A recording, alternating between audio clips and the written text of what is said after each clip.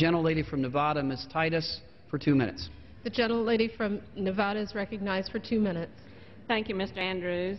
Madam Speaker, for more than 6 months, I've discussed the need for health care reform with my constituents, and time and again, I heard from small business owners who are struggling to afford health care coverage.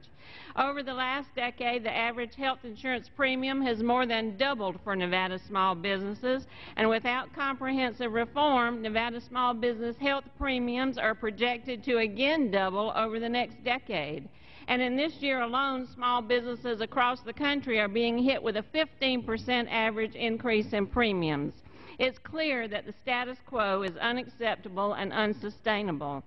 I had concerns about the earlier versions of this bill, but I am pleased that H.R. 3962 before us today is significantly improved and takes important steps to help make health insurance more affordable.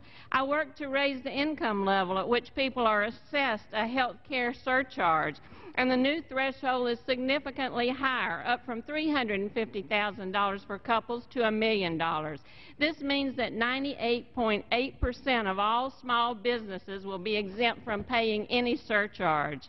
The bill also now exempts small businesses with payrolls below $500,000 from the employer mandate. That means that 86% of all employers are exempt. And many small businesses that choose to offer insurance to their employees will be eligible for a tax credit to help offset those costs. I'm especially proud that the provision I championed to expand the health insurance exchange so that more businesses could participate was included and strengthened in this bill. This will ensure that small businesses have additional options for purchasing health insurance at a lower cost.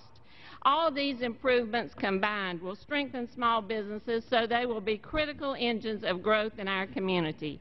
So it's time small businesses knew who really stood up for them and cared about them and their employees. I urge my colleagues to support this bill and stand up for small business. The gentleman from New Jersey reserves. The gentleman